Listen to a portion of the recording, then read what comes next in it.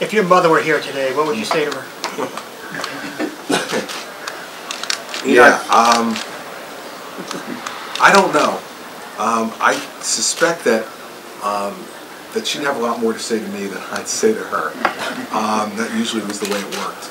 But I will tell you that I'm sure she would be enormously proud of this moment. I'm sure she'd be somewhat shocked, as I think any parent would be, to see one of their children get the chance to run for president.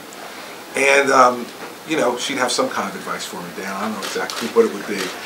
But my sense is that it would just be like, you know, be tough and be yourself.